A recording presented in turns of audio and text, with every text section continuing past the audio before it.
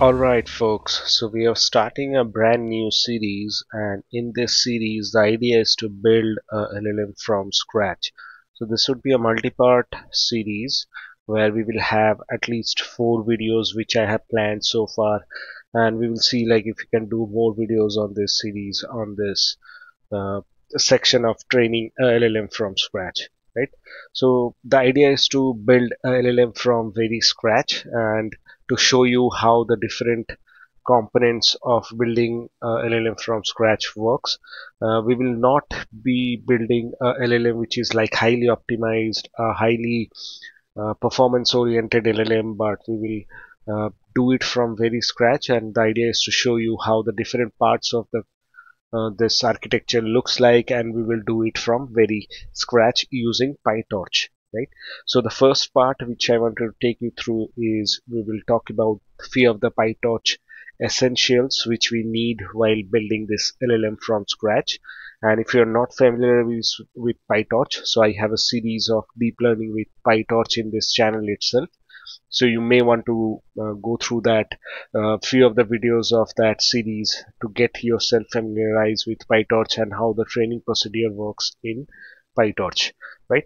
So let's get started. So first of all, we will do the imports, which are like import torch, torch.nn as nn, and also the functional module from torch.nn, right? So then we can initialize this variable, which is a device, so through which we can check what is the current device that is available. If there is availability of the GPU, then the device will be set to CUDA, else the device will be set to CPU, right? So then what we can do is we can create two tensors, so which are like the shape of these tensors are like 4 cross 5 and the 5 cross 4.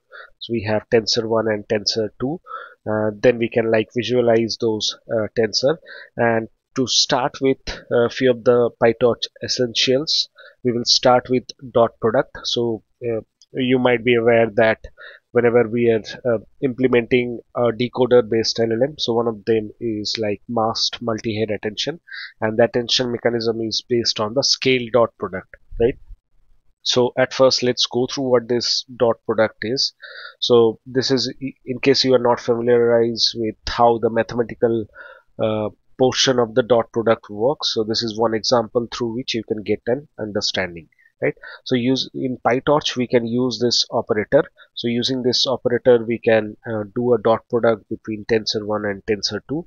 So one of the criteria of this dot product to work is that uh, the inner dimensions of these two matrices should match, right? So we have a 4 cross 5 which is tensor 1, and the tensor 2 is 5 cross 4. So the inner dimension is 5, which is matching in both the tensors. So we can do a dot product and we can get a shape of tensor 4 cross 4 as tensor 3, right? So we can do the similar dot product using this another operator, which is torch.matmul, which will do the dot product between tensor and tensor 2, and it will produce a similar set of results, right? So then let's talk about few of the other essentials of PyTorch, which are like how we can do the concatenation and what is the difference between the concatenation using dot cat and also the dot stack, right? So we have a tensor which is like tensor T1, and the another tensor is T2. Then we can straight away concatenate T2 to T1 using this torch.cat, and we will do it on the basis of dimension equals to 0. So the output tensor will be a stretched out vector, which is like 1, the values are like 1 2 3 4. The 4 is coming from the second tensor, right? Things what we can do using dot cat. So we have this tensor 1, which is the shape of that is 4 cross 5. Then what we can do is we can concatenate the tensor 1 with itself, and we will do it on the dimension equals to 0. So the tensor 1 will come first, then the tensor 1 will again be repeated. So here we can see that the shape after doing the concatenation is 8 cross 5. So here we are not creating a new dimension, so the just that the existing dimension of 4 cross 5 got repeated, so the number of rows got increased, so the 4 become 8 and the other dimension remain as it is. So we are getting output of 8 cross 5, right? So then what we can talk about is torch.stack, right? So this torch.stack generally we use when we want to create a batches of data, right? So when we pass a batch of data to a deep learning based model, we generally need to have a dimension which tells you what is the batch size, right? So we can do it using this torch.stack, and using a list you can pass tensor1 and tensor2. Now you can see that a new dimension got created which tells you that the shape of this T stack is 2 cross 4 cross 5, right? So here a new dimension got created, which was not the case when we did it using torch.cat, right? So if you want to create batches of data by stacking two tensor, the torch.stack is the ideal way to do that, right? Now let's talk about another very essential concept, which is like NN dot multinomial. So if you are familiar with LLM, so you might have seen that we play with uh, certain parameters which are like top p, top k, and also the temperature, right? So there we kind of do sampling on the probability distribution which got generated by the LLM, and based on that the output will be shown to you or to the user, right? So the signature of this torch dot multinomial is that first it has an input parameter which tells you the input tensor containing the probabilities. So this input is nothing but a tensor which contains the probability values, then the number of samples we want to draw, which is n num samples, and also the replacement equals to true or false, we want to draw with replacement or not.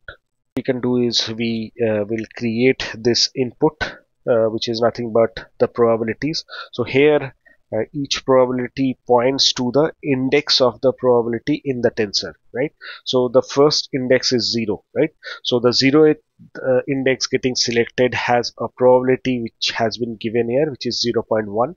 So there is a 10% chance that when you draw samples, there is a 10% chance of getting 0th index, right? So then there is a 40% chance of getting 1 as an index in the output, right? So then there is a 50% chance of getting 2, right? So these are the probabilities that we pass to this torch dot multinomial, and we mentioned that the n samples equals to 10, and then also we mentioned that replacement equals to true. So now in this sampling process we did not get any values which are related to 0, and we get values which are related to 1 and 2, right? So if we run it again, we may get a different result. So if I run it now, you will see that we got 0th index as a sample, and if we run it multiple times, we will get different results at each time, right? Because the probabilities are associated with this sampling process, right? So with this, I hope you got an understanding of what this NN dot multinomial is. So this we will use when we are sampling from the LLM. So then let's talk about this concept, which is trail matrix. So this will return a lower triangular part of the matrix or a batch of matrices input, and the other dimensions are will be set to 0. So you can see we have this tensor 1, and if you just apply torch.trail, so the upper dimension or the upper triangular matrix of this becomes 0, and rest of the values will be as it is, right? So then we can what we can also talk about is this masked fill.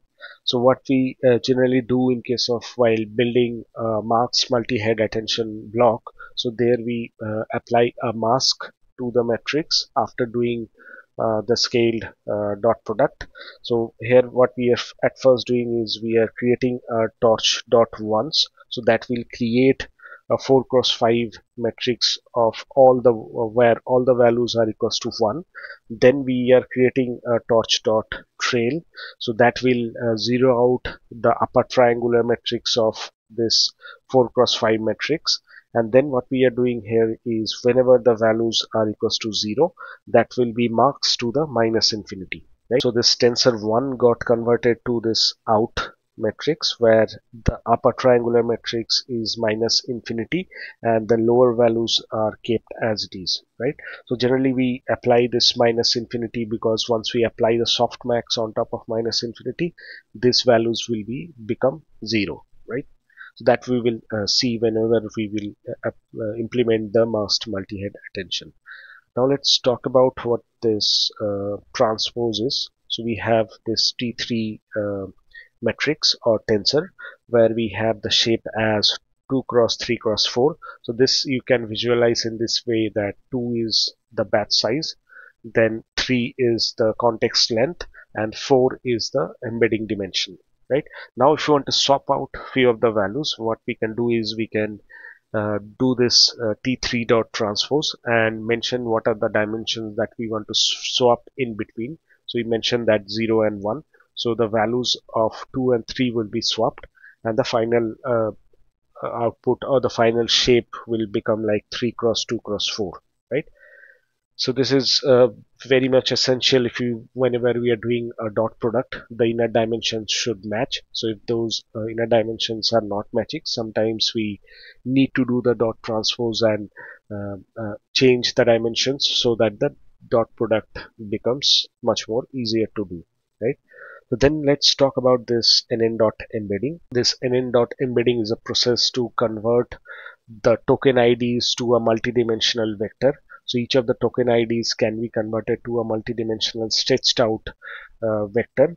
So here what we generally do is we create a table, what that we are naming as embedding, and using this NN dot embedding, we are mentioning that the shape of that table is vocab size cross the embedding dimension. So here the vocab size is 50 and the embedding dimension is 100, right?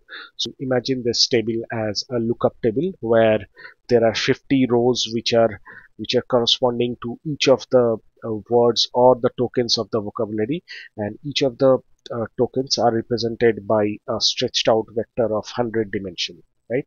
So now if we just imagine that we have this text which is like LLM from scratch. Now the LLM is represented with a token of 1, the from is represented with 0, and the scratch is represented with a token ID of 5, right?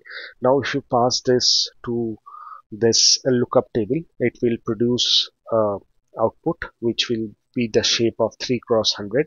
So each of these tokens becomes a stretched out vector of 100, right? So if you just take out the first value or the first token, then if you just do a dot shape, you can see that the shape is 100, right? So this will be a representation of the token which is associated with LLM, or the token ID is equals to 1, right? So this is a fancy way to create a multi-dimensional representation of the a token ID, right? So this NN dot embedding is also a trainable parameter. So we will plug in the while creating the decoder based LLM, we will plug in this NN dot embedding, and that will get trained along with the model so that the embedding is much more meaningful to the text that has been passed as an input and output, right? So then let's talk about what this registered buffer is. So this registered buffer is a kind of concept what we generally use when we are creating NN dot module or a model using PyTorch. So let's take you through what this actually is, right? So let's start with without using this register buffer, right? So you can see like I have commented out this. So this is nothing but the mask which I have talked about when we are talking about how we can mask out certain upper triangular part of a matrix. So this is just implementation of that, and we have three learnable parameters which are like W query, W key, and W value. So this you don't need to understand at this point of time. So you just think that there are three learnable parameters and a mask that is present which is not associated with learning. So there is no learnable parameter that is associated with self.mask, right? So then we have this forward function, and then we create a random input value, and using that input value we can create a batch of data by stacking this input twice, and then we can pass that value to this model, right? So we will initialize the model here And once we initialize that model and we pass the batch through this model, we will get the output, right, which is working fine.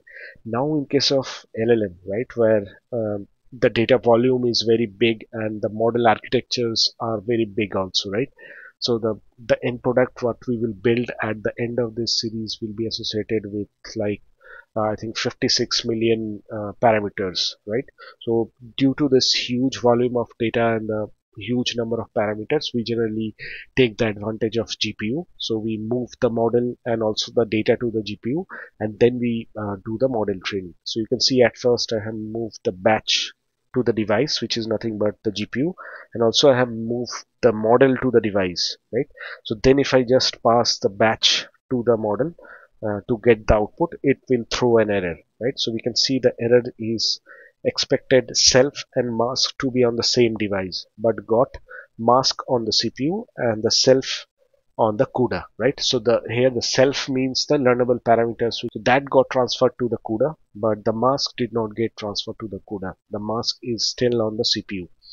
This is one of the bug you can say that Pytorch has. So it generally transfers the learnable parameters to the CUDA, and the non-learnable parameters associated with the model stays on the CPU, right, or the base device, right? Inspect in this way, so we can see that the W query, W key, and the W value are on the CUDA, but the mask is on the CPU, right? So to tackle this, what we can do is we can use this register buffer.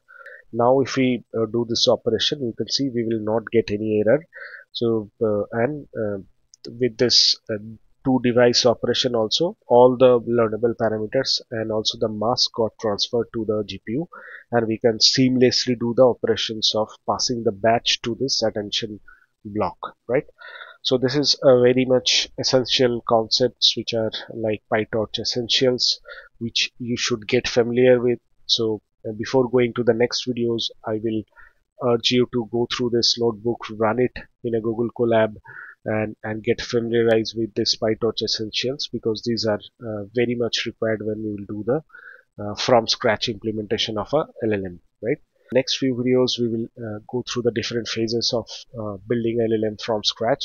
And if you do not have any GPU, don't worry about that. You can use the Google Colab as an environment. I built this whole series in such a way that all the code is runnable in the Google Colab free version itself, right? So with this, I will end this video. I hope you are excited with this new series. I will see you in the next video. Thank you.